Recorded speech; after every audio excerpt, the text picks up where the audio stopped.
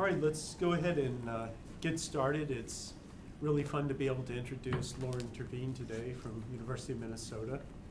And we were just reminiscing that we've known each other since 1989. And that was because we were in kindergarten together. And, yeah, I've seen, watched a lot, Loren do a lot of different things in his career, working at Bell Labs, AT&T, doing some AI systems. We spent some time together in the knowledge-based and automated software engineering community. And then Loren has done a lot of early work in social computing with the folks recommendation system. And today we're going to learn about his latest work with Pinterest. Loren. Thank you, David. Well, thanks. It's great to be here. Well, I'm having sort of weird echo. And I'm going to talk about some work we've done on Pinterest over the last year or two. And let me just start by showing you a couple pictures from Pinterest. So who here is a Pinterest user? Okay, so not too many people. So the metaphor of Pinterest is it's a pin board where you can collect resources, web pages, and the way you collect them is you get an image from a site, and that site actually links to the web page or the URL of interest. And so this is a screenshot of the popular page on Pinterest. And this is a screenshot of my own personal homepage on Pinterest. And so, a lot of food. Yeah, there's recipes, crafts, inspirational sayings, food, recipes. And it turns out the reason I'm seeing that is because what's really featured in my own page is people I'm following. Okay, and I'll talk more about that at the end of the talk. So that's what Pinterest looks like. And if you read about what Pinterest is intended to do, Pinterest says our goal is to connect everyone in the world through the things they find interesting. We think that a favorite book, toy, or recipe can reveal a common link between two people. A very interesting vision. Now, there's sort of maybe a little funnier take on this from the Honest Toddler Twitter handle. So Pinterest helps adults organize photos of all the things they don't have. Sounds fun.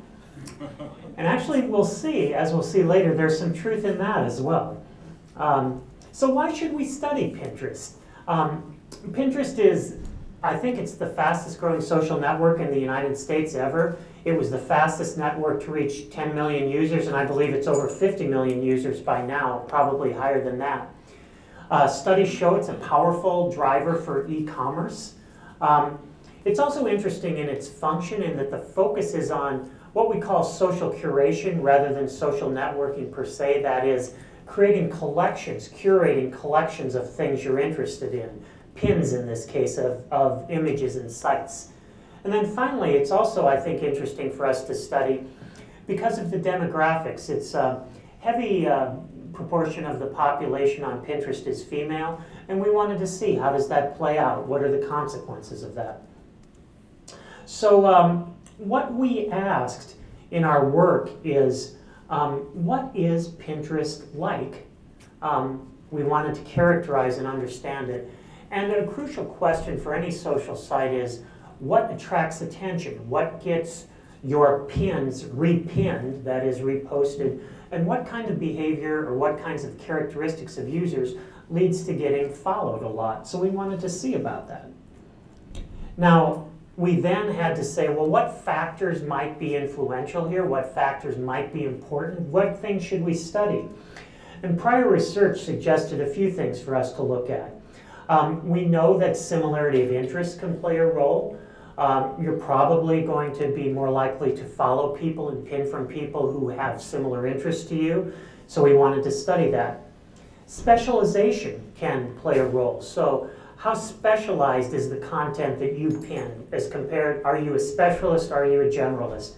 And then finally, we think gender could play a role as well. Now, we looked at some specific data on Pinterest, and so I'm sort of going to highlight some of the things we looked at, showing a few typical pages from Pinterest. So this is the page for a single pin, which actually, I think, again, it is a recipe, I believe. And associated with that pin is a bunch of information. There's some text, and I actually can't read what this says on my screen. So it says Sprite and Gummy Bears, very cute and creative for the kids in summertime. Okay, so a recipe that might be good for the kids to make. We also get to see repinning, so we get to see who else pinned this particular pin, who repinned it after this person pinned it. We also get to see co-occurrence relationships, so we get to see where else this pin appeared. And so I should say a little bit more about that. On Pinterest, I can create boards. So again, the metaphor is a pin board, so I might create a board for all my stuff about recipes, a board for all my stuff about photography, a board for all my stuff about technology. And so we can see what are all the different boards that this particular pin was pinned to. So we got this information about the textual content, repinning relationships, co-occurrence on multiple boards. We also got following information. We could see who is following a particular person, and Pinterest also makes available categories. Pinterest has a set of built-in content categories, including some of the things you see, including the things you see here: cars and motorcycles, art, architecture, animals, DIY and crafts, design, and so on. So we got that information as well. We also wanted to get people's gender. We could get that from their profiles. And also, let's see, we could get some, people can link in their Pinterest accounts, they can link to other social networks. They can link to their Facebook or Twitter identity. And so from Facebook, this is another way we can get their gender. And an interesting thing we can do is once they link to Twitter, we can go see what did they tweet, what do they say on Twitter, and we'll see why all this information became useful. So to summarize the data we collected and then analyzed, we collected text associated with pins, comments. We collected repinning data. We collected social network relationships, followers and following. We collected the categories of pins. We collected co-occurrence, where a pin may appear on multiple boards. And then we collected information about pinner's gender when available. Now you might wonder, how did we get this info? How did we get all this information? Well, ideally, we would use the Pinterest API, but if you've ever looked at Pinterest and tried to get data, you will find that even though people have been talking about and hearing rumors of an API for several years now, there still is no API. So instead, we had to write crawlers to crawl the website and get the data. There were a number of technical challenges there. I won't go into them here, but if you want to talk about it, we can do that offline. Now in the rest of the talk, I want to go over, give you a preview of what I'm going to highlight in the rest of the talk. I want to talk about an analysis we did that compares Pinterest to Twitter, so we can see how do the different affordances of the two sites lead to different behavior. I want to give you a picture of topics on Pinterest. What's popular? Okay. What's not popular? I'm going to go into the issue of diversity or specialization and see what role that plays. Again, I'm going to look at similarity of interests or homophily. And then I'm going to close with a fairly long discussion of, well, so we've got these findings, so what does it mean and what do we think we and others should do next? And then sort of cross-cutting a number of these issues is going to be the role of gender, female and male in this case. So let me start by talking about an analysis we did with Pinterest versus Twitter content. And we had a few questions we wanted to get at here. How does behavior on Pinterest compare to behavior on other social network sites? Now we chose Twitter as our foil because compared to Pinterest, we know so much about it and how it's used, and also the data is readily available. And so we wanted to see, do Pinterest and Twitter users differ systematically in what they talk about? Now, the data we got is from our, well, we crawled Pinterest, and we got a subset of all the pinners who also linked to their Twitter account. So we had 2,600 people who were Pinterest users who also, we could get their data from Twitter. And so we got text for these 2,600 people for 217,000 pins and 737,000 tweets. And so that was the data set we then wanted to analyze. And we applied a kind of logistic regression to let us understand what are the words that are most distinctive of Pinterest and what are the words that are most distinctive of Twitter and not vice versa. Okay. And so what I'm going to do is show you a few of the terms, the words that really stuck out for the two networks. So one thing on Pinterest that was very characteristic of Pinterest is DIY, okay? Another one was heart. I heart this, okay? So another one. Coming back to the picture I showed you, recipe is very characteristic of Pinterest.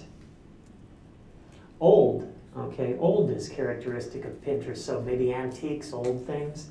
On the other hand, what do we see for Twitter? New, okay? What's new? Okay, that's what you might talk about on Twitter.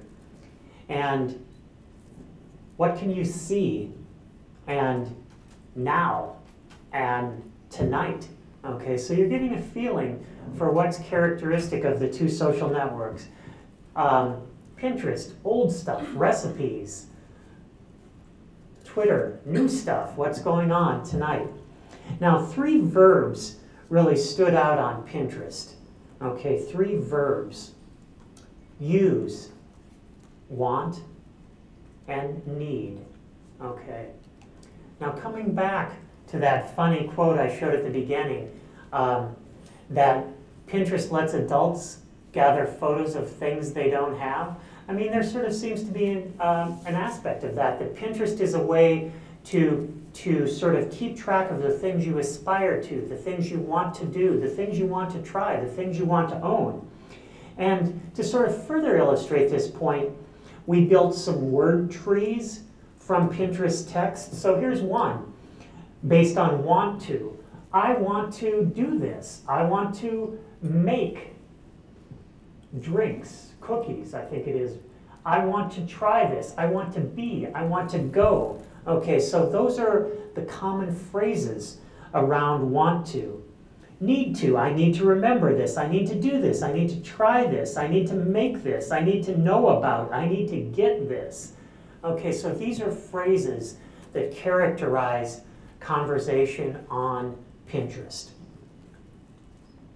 So just to summarize this first analysis we did, this statistical content analysis shows that these consumption-oriented and aspiration-oriented words distinguish Pinterest from Twitter. So the next analysis we did, we looked at topics on Pinterest. And we wanted to understand, what is the structure of topics on Pinterest? What topics are most popular? How are topics related? And then we wanted to see, do men and women differ in the topics that they pin? So for this analysis, we actually did another crawl of Pinterest. We wound up with a data set of 46,000 users. Of those, 30,000, quite a big majority were female and a couple thousand were male. And we also wound up then, as we got the pins for these people, with over 3 million pins. And so what I want to do is tell you about how we came up with topics on Pinterest. Now, remember I showed you that Pinterest has a set of built-in categories, DIY and crafts, arts, cars and motorcycles, so on. And what we did, we explored a couple different ways of coming up with a category, with a topic structure. Our paper, and I'll point you to that at the end, talks about those. here I'm going to report on one of those. And the analysis we did here, the analysis that I'm going to tell you about here, builds on the existing categorical structure in Pinterest. And so I put up sort of a representative pin structure. Suppose we have a pin P1. Now that pin might appear on a number of boards, and those boards each of those boards can be assigned to a different category. And each of these boards, although it doesn't matter for this analysis, each of these boards would belong to a different user. So this board, this pin in this example, it appears on 5 boards. 4 of those boards had been categorized as food boards, and 1 is a holiday board. And so we are going to say, if this was all we knew about this pin, we would create a vector to represent this pin, and it would be a normalized vector over the whole categorical structure, and we would say the entry for the food category would be 0.8, and the entry for the holiday category would be 0.2. All other entries would be 0. Okay, so that's how we came up with a representation of the topic structure for a pin. Now, for users, we can do this. We can build on this by aggregating and normalizing the topic vectors for all of the users' pins. And just as an aside, I should say that this definition means it's a community. This is a community-based definition, and that means, given the example I just showed you, even if I would have been the one who categorized that pin on the holiday board, if everyone else put it on the food board, we would be inclined to say, well, you have an interest in food as well as holiday because the community as a whole believes this is related to the food category. So that is an assumption of what we did. So the next thing is we can report what are the most popular topics on Pinterest given our sample. And so here's what we found. The most popular topic is food and drink. Next most popular is DIY and crafts. After that, home decor, women's fashion, other, or uncategorized, weddings, design, hair and beauty, art, kids, photography, and so on. Okay? So fairly straightforward, but an interesting characterization of here's what you see on Pinterest, here's what's popular. Next thing we did was a cluster analysis to see how do these topics relate to each other. And again, it was interesting, and this is a case where I felt like it confirmed our intuitions, but since we didn't build this in a priori, it was really fun to see it. So weddings and holidays and events are very closely related. Food and drink is closely related to them. And then home decor, hair and beauty, women's fashion, photography and art, geek and technology, sports, men's fashion, cars and motorcycles, tattoos and technology are close to each other. So again, the way that people pin and co-pin content on Pinterest seems to reflect a pretty intuitive set of relationships between topics. Now the next thing we did is said, well, you know what? Let's actually look at how what is popular with men on Pinterest, what do men pin, and what do women pin, okay? And so we have a diagram where in this graph, the bars going up show the popularity of a topic among women, and the bars going down show the popularity of a topic among men. And I believe, if I remember right, in every case, or almost every case, there's a statistically significant difference between these proportions. That is, every topic is either significantly more or less popular among women than among men. So you can see food and drink. That accounts for a little over 20% of all the pinning activity of women, a little over 10% of all the pinning activity of men. DIY crafts, also much more popular among women and men, as is home decor. On the other hand, you get to something, let's see, what is this? Oh, other, uncategorized. That's not very interesting for us. But I think design is more popular among men than among women. what's this next one? Art is more popular among men than among women. So we saw those differences. Now another thing we noticed is, and I want to use this phrase very advisedly, what one might think of as stereotypically male topics, like maybe technology or sports or cars and motorcycle. These are much more popular among male pinners than among female pinners, but they're not the most popular topics among men either. Men on Pinterest are much more interested in food and drinks and home decor and design and art and photography than they are among these topics. And so I want to come back, I'm going to come back at the end to why those things may be. Yes? Could it be that men and women categorize the same content differently or put different content in the same category? Is that maybe one of the explanations for this? Or maybe. That's a good thing for us. That would be a good thing to look at. We can do that analysis. So I'll put that down as a good thing for us to do next. Did you by any chance compare these to the declines to state category or whatever it was? Unspecified. You had male and female and unspecified, which was 7 times greater than male, seemed like. 3,000 as opposed to 2,000. Right. We did not do that comparison. I think we just sort of felt like we didn't know the makeup of that, so yeah. I'm just wondering whether it would track closer to one or the other. That's a good, yeah, that might actually let us assign, attribute that. Okay. You're digging out secrets. Yeah. Well, and I mean, obviously, you probably know there's work showing that you can identify the gender of people pretty well from text online. So yeah. Good. Okay. Next thing we looked at was topical diversity, and what we wanted to know here was, to what extent do users specialize in particular topics? Do men and women differ in their degree of specialization? And how does specialization and how do other factors play a role in attracting attention, specifically attracting followers on Pinterest? Now, we thought it would be interesting to look at diversity because prior work in the Twitter context actually disagrees as to whether being more specific and concentrated in the topics you post on or being more diverse is going to be better or worse for attracting attention. So we wanted to see how does it play out in Pinterest. So we measured diversity in a standard way using entropy. And then one sort of obvious thing is we wanted to group users by the number of pins, because obviously if you only post a few pins, you can't be very diverse compared to somebody who posts many pins or pins a lot. So and indeed, that's what we saw.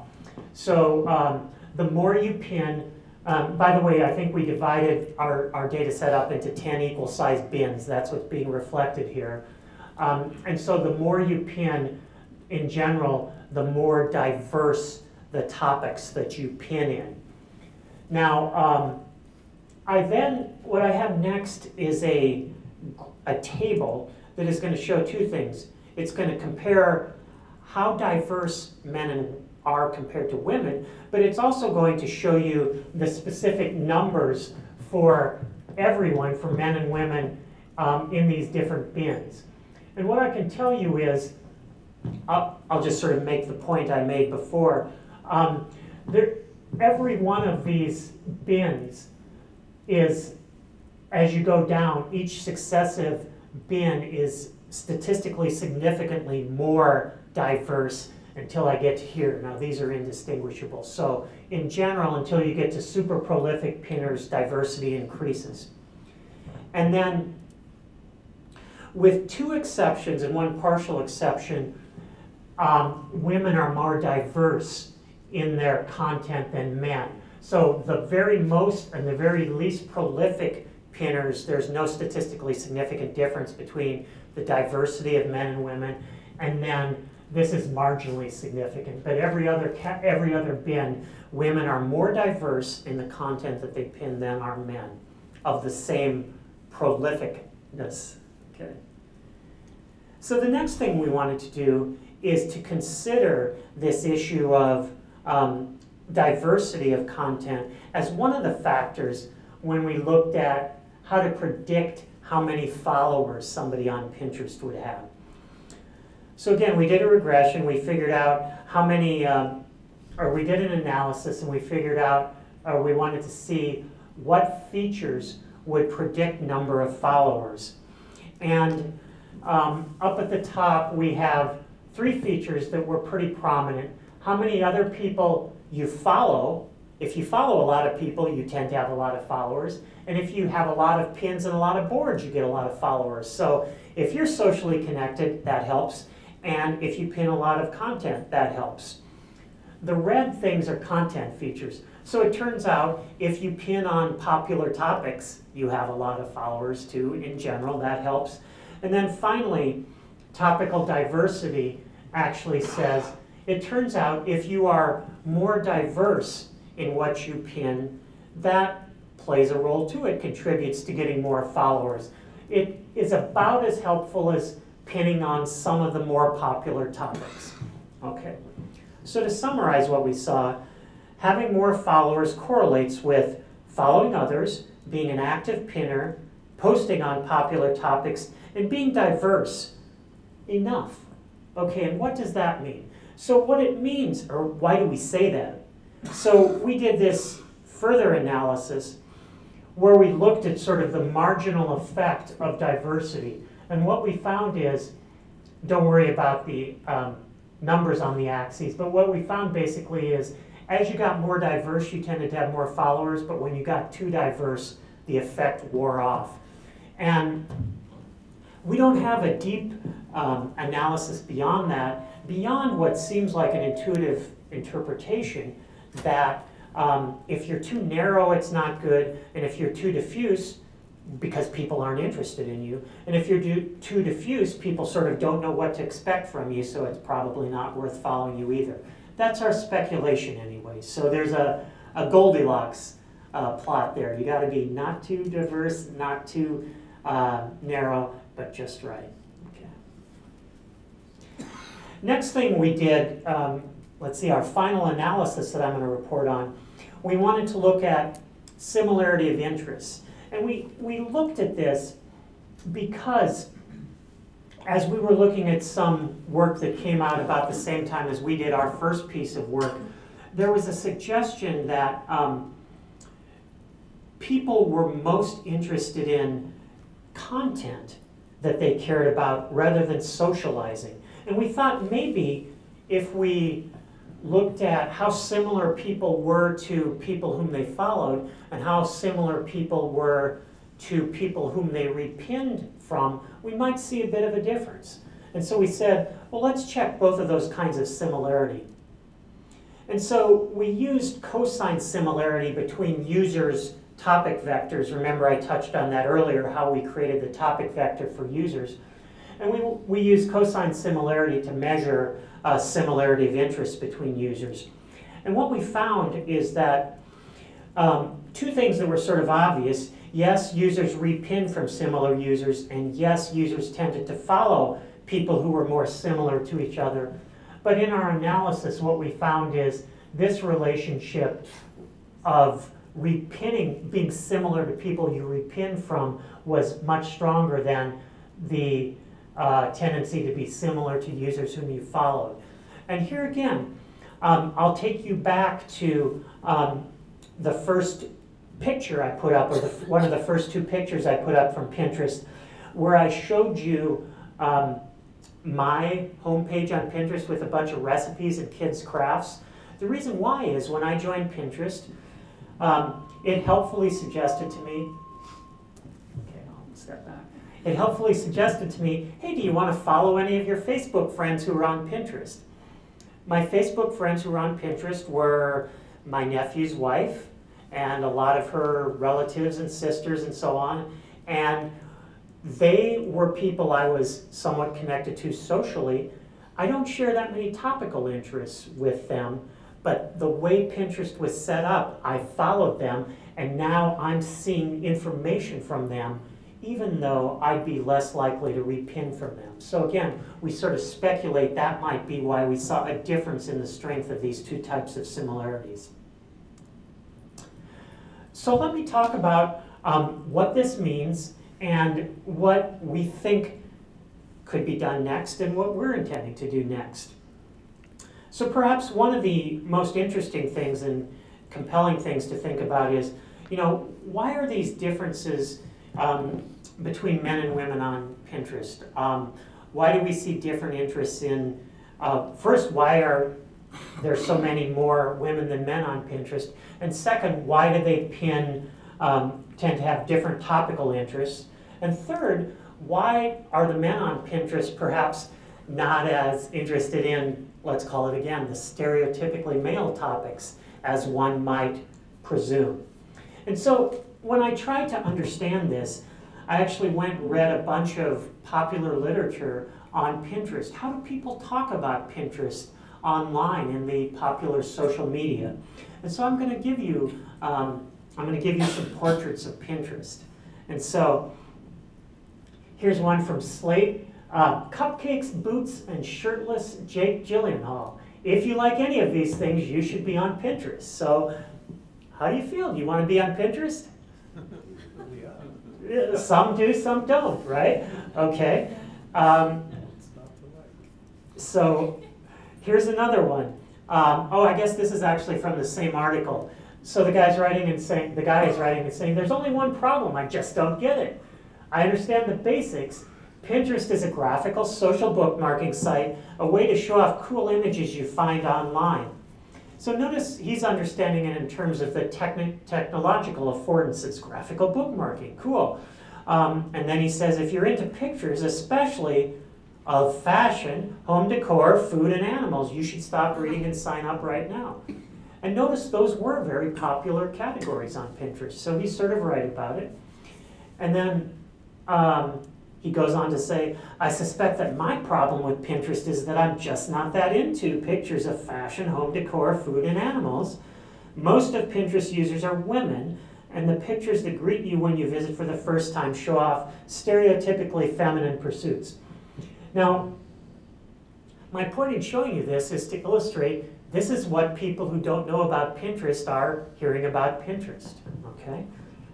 Here's maybe a cruder thing from BuzzFeed. 57 reasons why guys are scared of Pinterest, which they actually illustrated by showing 57 images from Pinterest that they said would scare off guys from joining Pinterest. Okay? Perhaps descending further down the ladder of crudity, Pinterest is Tumblr for ladies. Okay. Quick, name the most perplexing social site you can think of. If you are a dude, it's probably Pinterest. Now, this is interesting because it's coming from a different perspective. This is a woman writing about it on a progressive site on salon.com, if you're familiar with that. And she's talking about Pinterest. And she says, well, Pinterest says we can connect everyone in the world through the things they find interesting. But when you're enticing people all over the world to redecorate your home, plan a wedding, find your style, and save your recipes, you might as well announce, guys, it's like when she takes you towel shopping at Bed Bath & Beyond.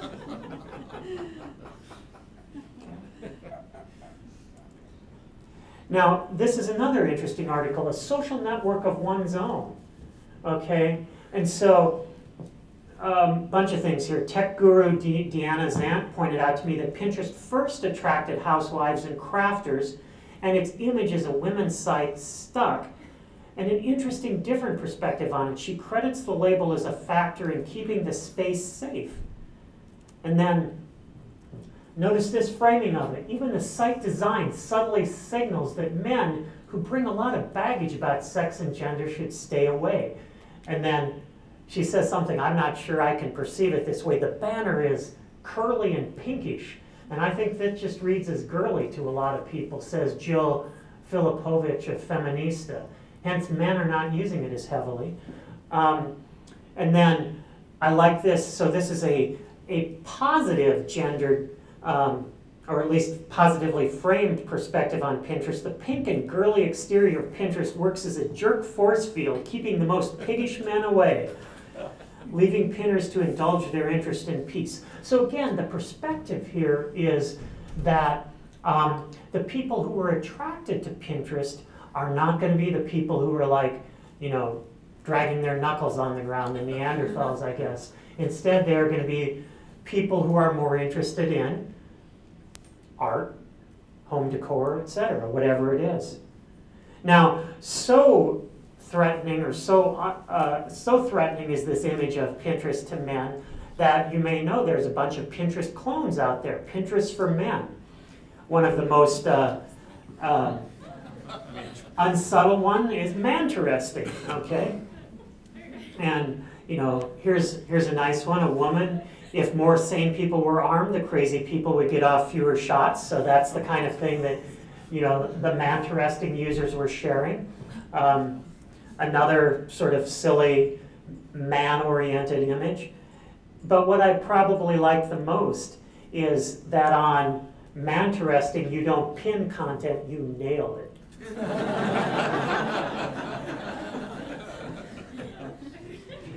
So those are some of the things out there in the literature. If you read about Pinterest, and undoubtedly this has formed people's impression of Pinterest, that creates an identity, an image of Pinterest, yeah. That kind of apropos the question that was asked earlier, maybe people who aren't specifying their gender are men who don't want to admit that they're men on Pinterest. So maybe so. And I'm going to come to this in a minute. You know, I think what I've reported here is all quantitative data analysis. And what I'm now doing at the end is trying to speculate as to why things might be the way they are. How do we find out about that? We have to use different methods, qualitative methods, and we are just starting to do that. So what else might it be? So I think one thing that might play a role is who is interested in coming to Pinterest, who makes it through this image or impression that they receive of Pinterest. But the next thing is, remember the site. Remember what my homepage looks like. Okay, here's what my homepage looks like. So, and this is after I've used Pinterest a little bit at least. So for me to be interested in Pinterest, I basically had better be interested in recipes and crafts, okay? Because otherwise, I'm not seeing much of interest to me here. That's the picture that I'm getting. Okay. So actually, we are starting to do a qualitative study on Pinterest. I've got 2 students who are just starting to do this work. Actually, they've just got their interview up. We're doing an interview where we're actually recruiting via Mechanical Turk, and we're trying to reach both people who have used Pinterest and people who have never used Pinterest. And we want to understand, focus on people's perceptions of Pinterest. How do people conceive of this site if they have not used it and know about it, or if they have used it? And if they haven't used it, we actually want them to sign up and see how that process goes and what they make of it. So we want to look at a few things. We want to look at how people perceive of Pinterest compared to other sites. How do people articulate what you do on Pinterest and who is on Pinterest and what is Pinterest for compared to Twitter or Facebook or Google Plus or Instagram or whatever else they use? How do people understand who Pinterest users are? Here I was sort of informed by a study Judd Anton did of how people perceive of Wikipedia editors. He did this, I think, at Chi a couple years ago. And it was funny because, as I recall, the 2 things that were most prominent in my mind, people sort of imagine Wikipedia editors as really smart, and they also imagine them as sitting in their underwear in their parents' basement. So I'm not quite sure how those 2 things go together. But those impressions that people had of Wikipedia editors really led a lot of people to decide, I can't be a Wikipedia editor because I don't fit in that. So we want to also understand, how do people perceive, or what are their impressions of who are Pinterest users? How do you compare to other pinners? And And then two things that I think go really strongly together that I alluded to before. When you sign up for Pinterest, you're invited to sign up using your Facebook account. Many people do. And then you get presented with a list of your friends on Facebook who are also on Pinterest and are invited to follow them. And it's very easy to follow them. And so we want to understand, if people sign up with Facebook and they use this, how does that influence their impression of Pinterest, what they see and how they perceive the nature of the site to be, and what are their initial impressions of that? So, as I said, we're just getting that survey up right now. So that's the work we're doing. Now there's a few other things we think that really deserve attention. One is a more detailed analysis of topics on Pinterest. So you notice that I showed you some of these top-level categories on Pinterest, like DIY and crafts. But there's a lot of different DIY stuff, like woodworking and scrapbooking and DIY jewelry making. And I think if you can distinguish those different subcategories, you're now starting to have the basis for reaching people who have different interests on Pinterest. And to me, I think this is probably, if I were at Pinterest, or if I could get people at Pinterest to do some work, I would say the best thing you should do is to start on doing better personalization and doing it earlier. So we saw, our findings showed that having the right amount of diversity in front of people is helpful in general. I also think emphasizing categories of information to people, especially these finer grained categories, could help. So if Pinterest could act on a knowledge of what categories, what types of information I'm interested in and what I'm not, that would help. I think the model of having your initial user experience shaped in large part by content from those you follow, especially if it's imported from Facebook, is probably, doesn't seem to me to be working all that well. So I'd instead prefer some more personalization thing, a collaborative filtering thing. And then perhaps the final thing that I would recommend is really quick personalization of content. And there's sort of a tension here. So if you go to a traditional recommender system, I just did this with Goodreads myself. I signed up again on a new device, and also like our Movie Lens system. The first thing the user forces you to do is tell you explicitly, what do you like? You know, rate some items, tell me some things you like. And then the system can give you very quickly content that you like, okay? Now, that's good. If Pinterest would force me to do that, Pinterest could tell me things that I was interested in, could tell you things you were interested in. On the other hand, I have to go through this explicit process of telling Pinterest my preferences, telling the system my preferences.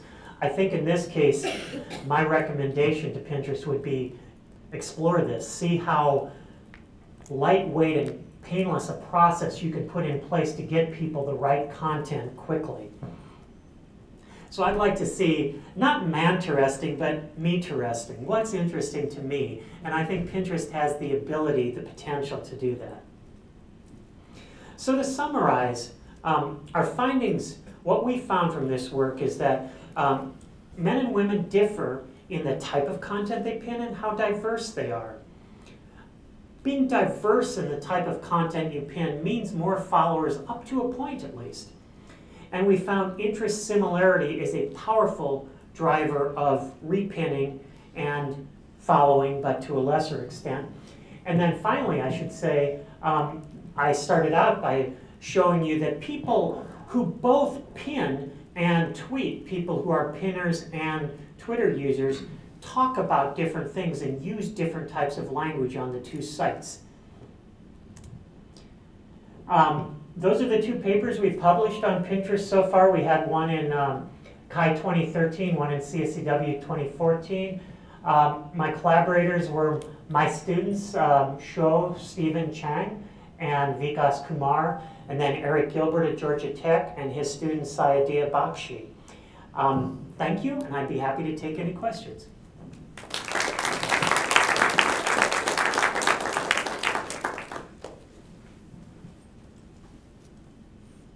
thinking another way of maybe understanding it is it possible that the sites that were interesting for men were already out there? And so it's not that, like, it's like Pinterest was filling a missing need rather than it necessarily, you know, repulsing men or something.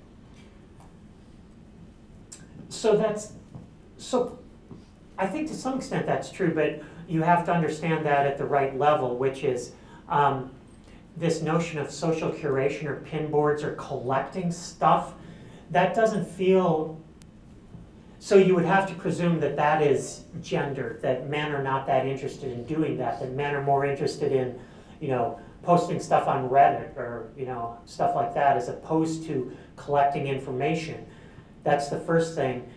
And I'm not sure, I mean, maybe that's true. The second thing is you'd have to wonder about why people have started all these clones of Pinterest for men. I mean, they must think there's a chance to succeed. That, oh look, Pinterest is popular, men aren't going to Pinterest, so therefore I'm going to try a site that has the same model, and yet it's sort of oriented toward men. So maybe, but I'm not sure. Well, apropos that, suggests a different kind of study, which is to get a large sample of just a cross-section of people who use sites of any kind and look into why they have chosen the ones they've chosen. Yeah, and I would say, I mean, one of the things that doing this work has got me really interested in is studying, I guess, the larger ecology of social media sites and online communication. And by that I mean, why do people choose to use one or the other? How do people choose to use multiple ones? And then how do they distribute their activity across the different sites? What do they think, you know, Pinterest is good for? What do they think Twitter is good for?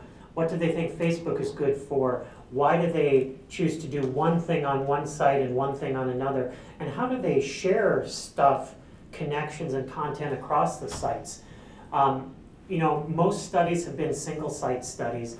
We did this one study where we looked at Pinterest and Twitter, and, you know, trying to understand the broader ecosystem and the connections between sites and how people use them, I think is, I mean, I think that's the next frontier. That's the way you have to go now.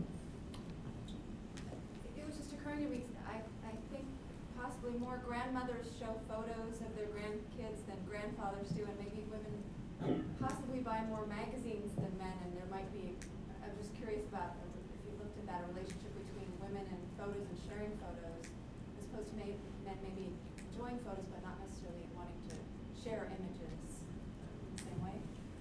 So I don't know if that's true. I mean, and that seems like a good thing to look at. I mean, and I have heard people speculate that women just enjoy the images, collecting images more than men. I don't know if that's true. Anecdotally, I have a colleague, I can't see him at all without him whipping out his phone and showing me his, you know, 1-year-old grandson, but I won't, maybe we'll consider that the exception that proves the rule. Yeah. Loren, have you thought about trying to come up with more nuanced categories than men and women? Because it seems like there must be something more going on. There must be demographics, regions, social classes, something, because like I would hate going to Pinterest myself, and I think I'm still a woman, but it seems like you're sort of evading those issues and using these really coarse categories that are not capturing what I think you're really trying to understand. I would largely agree with that, and I guess I think I would probably put it differently by saying, I think it seems to me that the analysis we've done is a good start, but you have to go deeper. And, you know, by trying to understand why, you know, what is it about Pinterest that attracts certain people and doesn't attract other people? I think that's my handle or my framing of trying to get at the same thing. But I agree, this is just, it's an initial stab. It was quantitative data we could get from Pinterest. I think to understand these issues, we've sort of hit the limit of what we can do with quantitative data, and now we need to go into qualitative methods to get at those kind of issues, and that's what we're starting to try to do as well. And I would encourage other people to do that, people who are much, what would I say, much more fluent in qualitative methods, because I think that's what we need to get at those issues. It somewhat relates to what you were talking about earlier, but do you have any idea how many of the people who are using both Pinterest and Twitter end up tweeting pictures? No, we don't, and that's actually a fascinating question as well. I'd sort of forgotten about this, but we have started to, another thing we started doing just this last month or so ago, we started collecting tweets that actually mention other social networks, including Pinterest. And the intention is we want to see how are people tweeting about Pinterest. Are they sharing pictures? Are they sharing images from links to Pinterest? And then what are they saying about it? What are they sharing there? So yeah, I think that's a whole nother interesting way to go. Now, one other thing that I didn't say, which is sort of obvious, and I think a few other people have started to do this, is what's Pinterest about? It's about pictures. And video. And video. Okay, we didn't analyze the actual content, the pictures and video, and so, because that's not our expertise, frankly, and so we'd have done not a great job of it. And so we think there's just all kinds of opportunity for people to actually do content analysis of the images and the actual content. Did you happen to analyze the actual images to see how many of them were repeats? Like, because I know a lot of people are repurposing the same content over and over. We didn't, and that actually turns out it was kind of hard to do with the data we could get from Pinterest. So the point is, so let's take an example. I think an example I gave when we were collecting the data was Gone Girl was popular then, the book, and great book. And then anyway, you think, well, let's see the progression of this book, how people pin it. Well, it turns out, you know, there's not a single tree where a person pinned it and then everybody else repinned it. Instead, many people are pinning, and then it gets repinned from many different sources. And furthermore, if you think about that particular thing, some people are pinning from Amazon, and it's Gone Girl. Some people are pinning from Goodreads, and it's Gone Girl. And some people are pinning from the author's site, and so on. So it turned out we kind of gave up on that because it was a little hard to do, but again, another fascinating thing. What about like the different types of pins, like the places pins and the geotag? Have you looked at those? Haven't looked at those at all. Supposedly in the UK, Pinterest is popular with men, and it's also supposedly more upscale. And I don't know if it's a network lock-in. Women got there first, and then that's why they're bigger here. Yeah, we hadn't looked at that. Or we didn't look at that specifically. I think we weren't able to get enough data to do that analysis. We did one analysis in our first paper that looked at geography, but when we crossed geography and male versus female, we didn't have enough data to do much. But yes, in the UK, I think it's 55% men or something. And I haven't been able to find much of a story about why that is or what the differences are. But yeah, I think that's something worth looking at. And last time I checked, Pinterest really was popular in the United States and maybe a few places in Western Europe. It hadn't gotten popular in other parts of the world yet, at least last time I checked. You already asked the audience the question I wanted to ask you, which is how people decide and find the time to devote to so many different sites.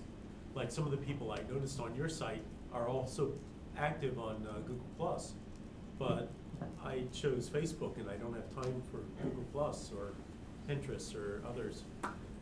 Anything you've come across about that? I don't have a good answer. I mean, I feel like there are people who just are extraordinarily social, who want to be active everywhere.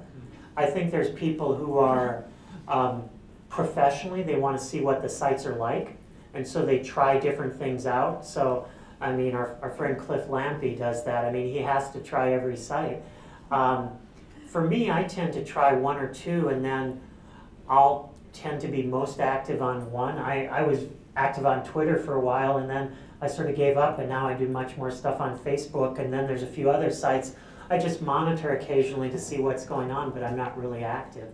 Now, I think I did see a study recently that suggested, and again, I can't remember where I heard this little fact, that most people actually are only active on 1 or 2 sites. I don't know if anybody else came across that. Basically, Facebook and maybe one other is what it is for many people, but It sounds to me like you're at the beginning of a huge, long data mining activity just to find the relationships in the clusters, the correlations in the clusters that will lead to development of theories to explain some of the causes. It's remarkable that it's not just one particular discipline, there's a lot of different ones that you have to bring to bear. yes, absolutely. I mean, I think obviously we use a lot of techniques from data mining and statistics, and then computer science to get the data, and then all kinds of things to try and make sense of it. But I mean, I think in a way I would come back to what Bonnie asked me. I think the thing, we started this work from very much a quantitative data analysis point of view, but I think now to understand more deeply the things that we're seeing as potential patterns, the things that are being hinted at, we need different methods, and we probably need more theory as well, more conceptual theory. Well, that's like a really good question to end on, needing more theory and more research. And more funding if any of you people are in the audience. All right.